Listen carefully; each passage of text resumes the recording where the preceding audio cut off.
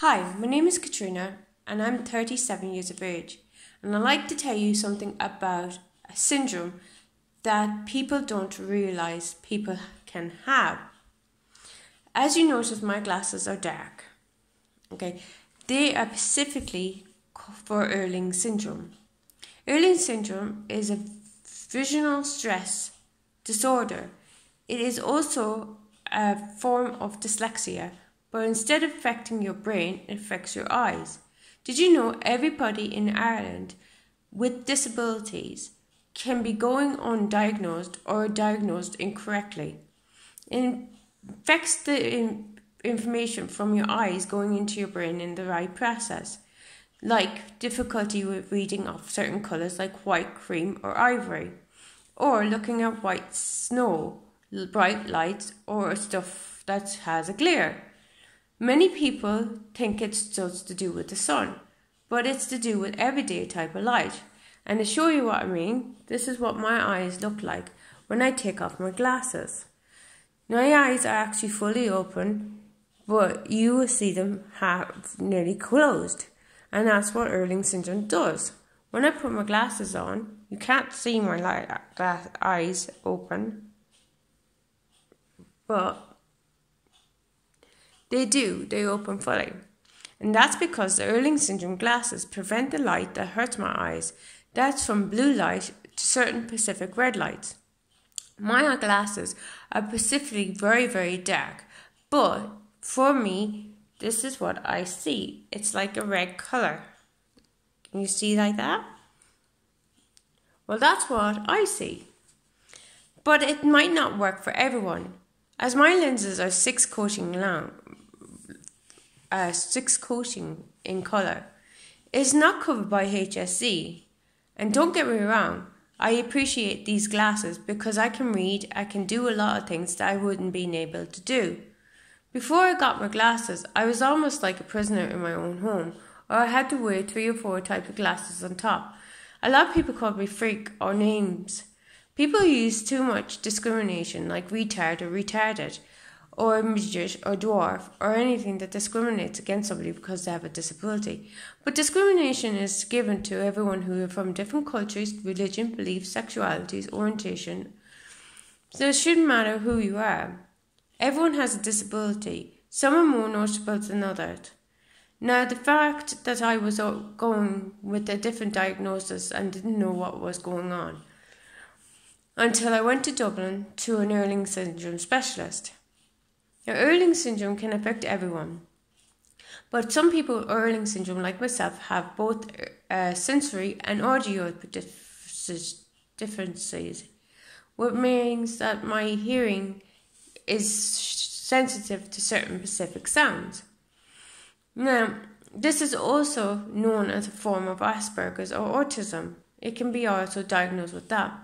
But if you notice that your child is acting funny, or an adult is acting funny because of light, and can't go outside or enjoy themselves, can't bear to look at white, cream or ivory, find it difficult to read or write, I suggest you go to the Irling syndrome specialist online for Dublin. It is expensive depending on what amount of lenses you need. Because mine is 6, it would cost nearly 1,500. Now, I'm not saying exactly how much I paid, but I'm giving a guess for what I can read. This is Katrina signing off. If you want to know more information about Irling syndrome, please log on to my YouTube page. And I hope everyone can understand that just because somebody has a disability doesn't give anybody the right to call them any discriminating word, degrading, demeaning or belittling. There are different forms of disabilities. Some disabilities are, in some cases, I'll give you an example. Usher syndrome level 1 is severe. Somebody with Asperger's at level 1 is slight. So it depends on what disability you have and the level you have. You might think level 1 is the best one you can have, but in some cases it's not. Unfortunately, a lot of people are afraid of people with disabilities. Don't be afraid of people with disabilities. Disabilities in our society and should stay in our society.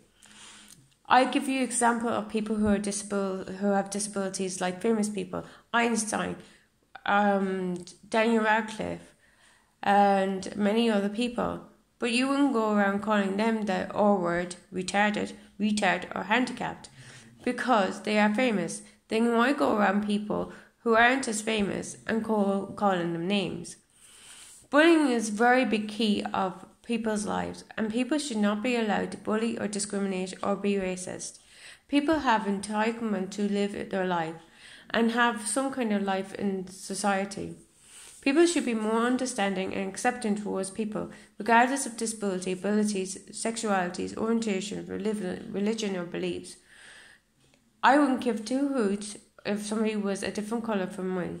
I would still be friends with them because that's the way I am.